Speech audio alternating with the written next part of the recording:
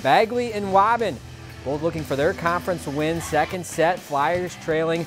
Mackenzie Halverson, though, drops in the ace for the point. 2-3 or 3-2 early, they're up. Then later, they go to Aaliyah Nelson on the outside, and she hammers it down for the kill. That'll tie things up. Back and forth we go. Kylie Anderson gets the set from the middle, and she finds an opening for the point. Last updated score in this one, Bombers were up on the Flyers 2-0. If you've enjoyed this segment of Lakeland News, please consider making a tax-deductible contribution to Lakeland Public Television.